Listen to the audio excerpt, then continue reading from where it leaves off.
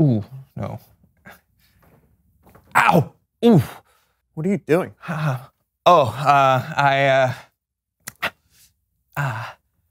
am looking. I'm looking for. Ow! Oh, I'm looking for. Ow! Oh, something. I got it. Whoo! Whoo! Hey. Huh. It really is hard to find hay in a needle stack. Congratulations. Well, thank you. Ow! Ow! Ow!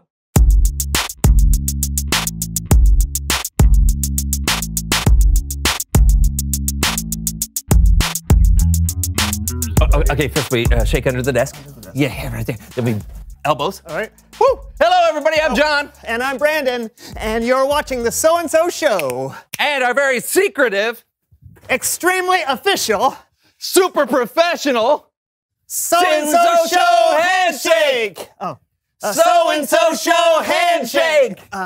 So-and-so Show Handshake. Oh, still can't high five, huh, pal? No, I never learned how growing up, and it just didn't seem like something I would ever need to know. Oh, bummer. Well, I do know someone you need to know. Who's that? Someone who knows stuff. Ooh.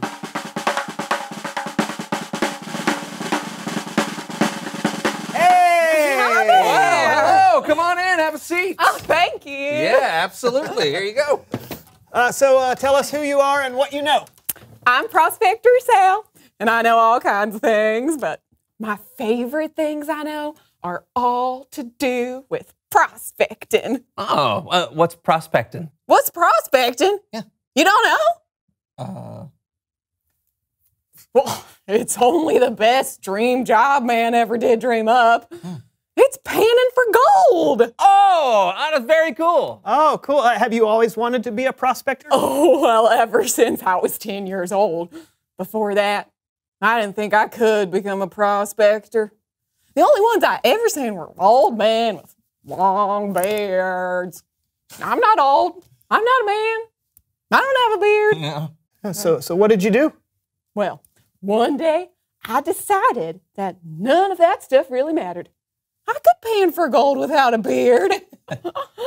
All I really needed was something I had all along. What are your gold mining pants? Nope. A human brain. Oh. All the hardest work's done right up there. Pants only do the catching. Oh. That's easy. Oh. Can you show us how to pan for gold? Oh, you've got brains, don't you? Last I checked. Great. Let's go. Yeehaw. Don't we need a river or stream with lots of sediment to pan for gold? Well, usually, but you don't have a stream nearby, so we'll take what we can get.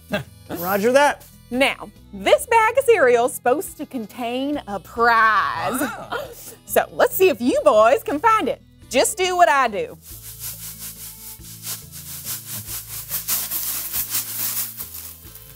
My pan's empty. Yeah, you may have panned a little too fast. Oh. Here, try like this. Just a little slower. Okay. I don't think this is working. Yeah. You may be being a little too gentle. Oh, okay. It's just cereal. Don't be afraid to let it spill out. Oh, okay, yeah, all right. Yeah. One more. You got it. Oh, look at that. I got it. Nice Oh, work, Brandon. I wanted it. Let's try another one. Oh, are we actually looking for gold this time? Yep. But mind the worms. Yeah, what? Just teasing. Oh. Ain't no real worms in there. But when you're looking for gold, sometimes there are distractions in the dirt. Okay. Okay. Wait, what is it? Hey! I found a gummy worm! My favorite. Oh. Oh, this is dirty. Yeah, and distracting. Get searching. Hey, I found it. Oh, I did too. Now I did too. that I do recommend eating Oh, right. okay. without the wrapper. Yeah, that's so good. Thank you, Prospector Sal. That was fun. And welcome. delicious, except for the dirt. Well, you're welcome. Hope to see you boys out on the river sometime. Oh, yeah, well, sure thing. You can keep the pans. Hey. Thank you. Bye. Bye. Bye-bye now. All right. Hey, I feel like I learned something. Hey, you want to learn more? Of course. Good. It's Bible story time with Kellen. Woo!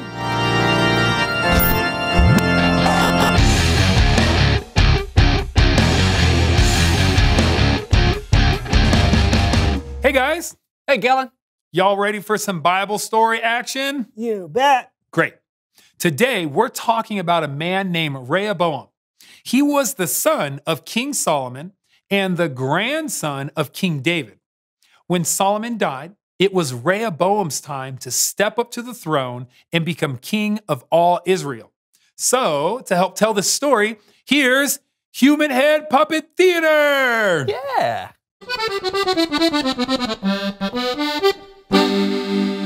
Ah, yes. I am Rehoboam, son of Solomon. Don't you just love me? Ah, yeah, you do. Of course you do. I'm gonna be king. Look at my crown. Rehoboam went to the city of Shechem, where all the Israelites were gathered to make him king. They chose a man named Jeroboam to speak for them. King Rehoboam. Yeah, Jeroboam. All of us Israelites were talking, and we wanted to say to you. That you love my new robes? Whoa. What? No. Oh, that you want me to pass a strict Fridays off a sweatpants dress code, huh? What? Actually, that sounds really nice, but Yeah. no. Oh, well, spit it out. All right. Your father made our lives hard. All right. He put heavy loads on us. Give us a break. Lighten up on us, and we will serve you. All right, give me 3 days to think about it. Then come back here, all right? Right. Okay, I'll think about it. King Rehoboam talked it over with the elders, who had served and advised his father, King Solomon. So what advice can you give me? How should I answer these people? Be kind to them. Please them. Give them what they're asking for. They will always serve you. Yeah, sounds kinda boring and wimpy, but I'll think about it. I'm not really gonna think about it. I just don't want my elders to feel so quickly rejected. I'm literally right here. Oh, yeah? You got some new advice? Yes. Maybe don't whisper about someone when they're in the room with you. Oh, now that is good advice. Can you believe this guy? Then Rehoboam asked instead for the advice of the young men he had grown up with and who served him now. Hey! Hello, my friend. Hey, secret handshake. Oh, hey. yeah. Oh. Whoa! High five. Yeah. Really? It's all right. Just go ahead and tell the story. Oh, right. Yeah. Dude, what's going on, my friend? Hey, I want to hear your advice. Really? Yeah. right. What should I say to these people who asked me to lighten the load that my father put on them? Oh, dude. Yeah. They're crazy for asking you that. You should tell them, my little finger is stronger than my father's legs. My little finger, huh? Yeah. These fingers of mine are quite little, so that is saying a lot. Yeah, Go yeah. on. Yeah, if you tell him, if you think my father was harsh, you hadn't seen the half of it. I'm gonna be way more harsh than he was. That sounds nice. High five. Yeah. Come on. The people showed up 3 days later, just as Rehoboam had told them. And I bet you can guess whose advice he decided to listen to. Okay. I do think life under my father was hard. You haven't seen the half of it. I'll make all your heavy loads even heavier, huh? I'll be way more harsh than my father was. Get lost, son of David. We don't have any share in your family line. We're going home. You can mind your own business and take care of yourself. Wait, where are you going? Was it something I said? Hey, come look at how small my fingers are. It's not that heavy. My little pinky. Oh. So the Israelites went home. And because of Rehoboam's decision, the nation of Israel was split into two. Rehoboam only ruled over the Israelites who lived in the towns of Judah. The rest of Israel refused to be ruled by the royal family of David. The end. The end? Seriously? Yeah, seriously. He really should have picked the other advice. It's true. His choice had huge consequences that affected generations of people. You know, it's a good reminder that our choices don't just affect us. Absolutely.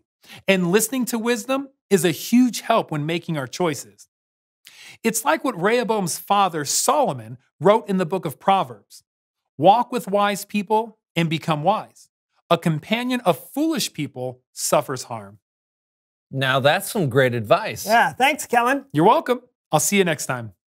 If Rehoboam had listened to the wise counselors, his whole life and the history of Israel could have been different. Yeah, it's important to know who to listen to. I mean, those young guys were pretty confident in their opinion, but they weren't actually wise. True. I like where you're going with this. Yeah. So, reveal the question.